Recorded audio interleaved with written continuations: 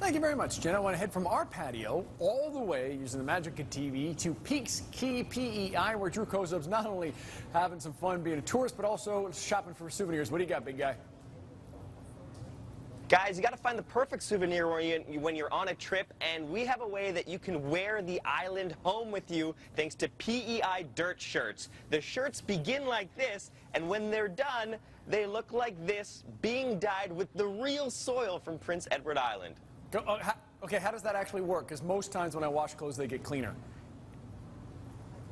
Well, that's the thing. This one, you want the shirt to be dirty and stained forever. And when you come to Prince Edward Island, you can actually go on a tour of their factory and see how they're made, just like Justin and I did. So we went down to this area in Cavendish where they have their factory, and we got to see the process. So they're using real but very special selective red P.E.I dirt. They're loading into these big hoppers, mixing in the water, and then they're throwing in pristine, beautiful, brand new white shirts and then staining them forever. There's a wall of washing machines that they're throwing these things in to permanently dye them with the red P.E.I soil.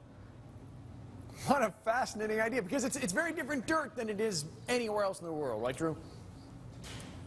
It's a very sandy dirt, and it's got that unique, rich red characteristic. And the process of figuring out how to dye these things just right was quite the effort, because most people didn't want their shirts to be stained red or their clothing to be stained red.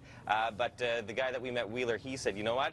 I'm going to figure out the right way to do this. So he went through many different processes to get the dye just right. He actually first started off with a giant garbage pail and a canoe paddle and was stirring that together to try to get this just right. So he went through a lot of different processes, a lot of different iterations, so now he has the perfect shirt. And when you come to P.E.I Dirt Shirt Store, as you can see, we have many different sorts of things. So whether you're looking for something for the guy in the family, the lady in the family, the baby in the family, golf towels, or even dogs, they've got it all covered here with their P.E.I dirt shirts. And one of the most interesting and unique factors is during the dyeing process, there's just a little bit of that soil left over, so you get to take a small bag of the red P.E.I dirt home with you.